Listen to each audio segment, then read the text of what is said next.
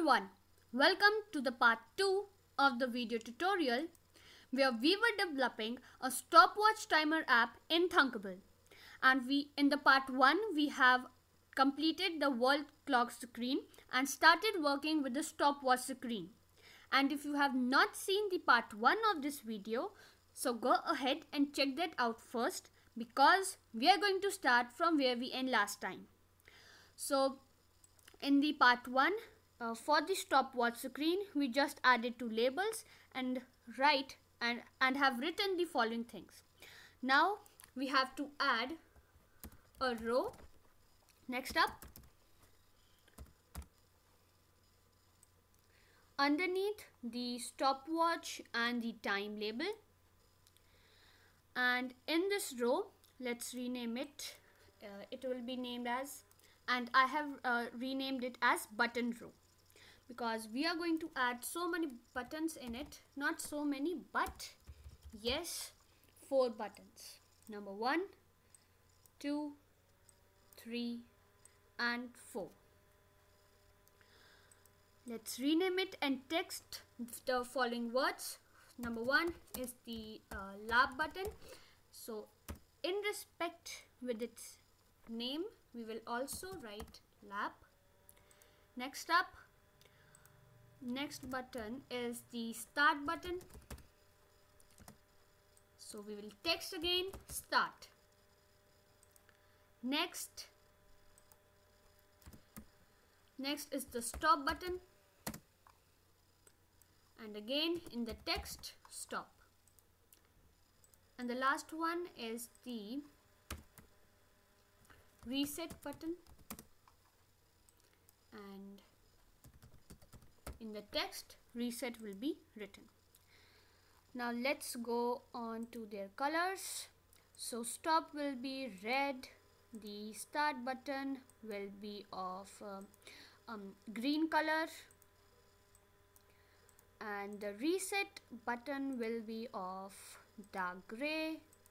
Lab button will be of light gray. And we are going to make the following buttons in a circular shape. So let's see how to make a button a circle. For this, you have to change the height absolute size to be 75. Also the width to be 75. It's too much. 75. And most importantly, the border radius should be 75. And this will make your button in a circular shape. Same will be done with other also. 75, absolute size 75. And we can even make the font bold also. You can even make it italic also. Depends upon your choice. So I have just made them bold. And now most importantly, for the row, we will set its height, height to be fill content only. And let's add a margin between them of 30. And next we will be adding a list viewer. Now in this list viewer, as we saw in the demo, the labs will come here aligned. Now for the list viewer, as we have added it, we will keep it height relative size to be 30 only.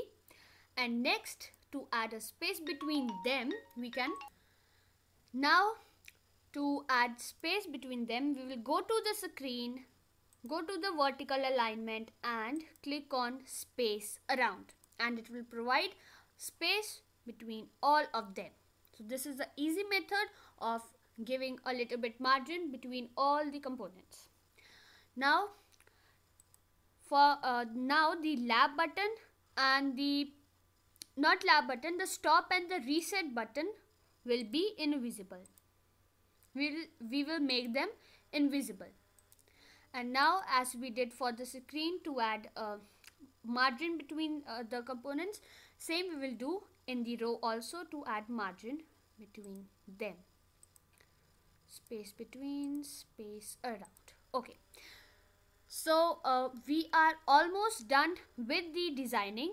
Now the only thing left here is the timer, because this is an invisible component and this will be the this will work as the main functioner of this app. So yes, we are done with the designing. Let's go with the properties here.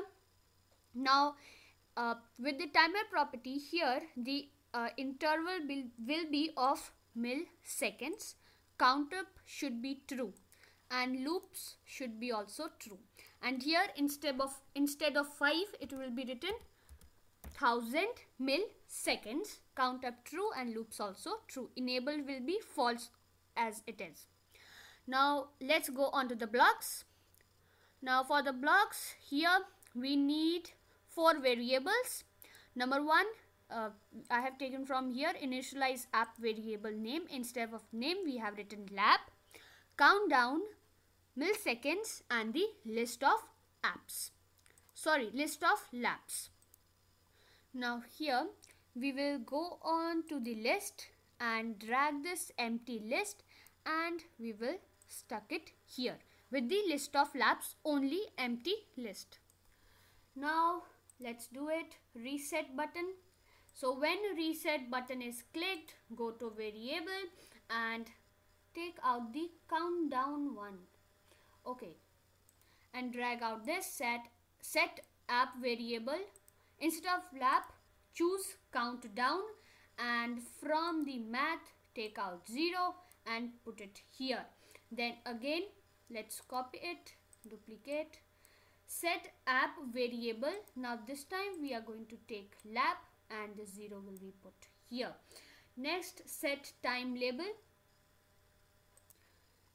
Set time labels, text to, go to the text, join, and here just put it out here, and instead of world write 00 00 00 0. And for the join app variable countdown, where it's app variable countdown, yes, here it is.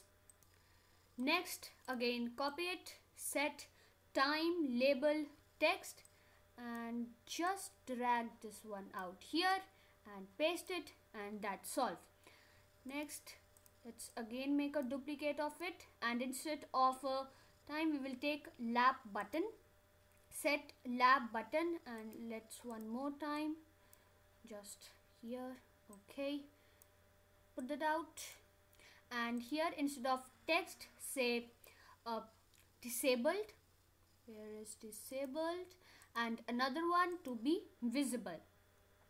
And here one more time, what I did it, and one more time make a duplicate of it and make it of a reset button, again visible. Now this here should be false and these one should be true.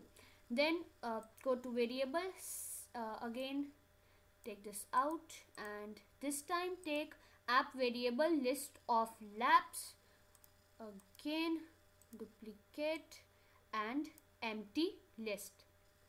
Next, go to list viewer, text items, set list viewer text items to, copy the 0 and paste it here with the list viewer.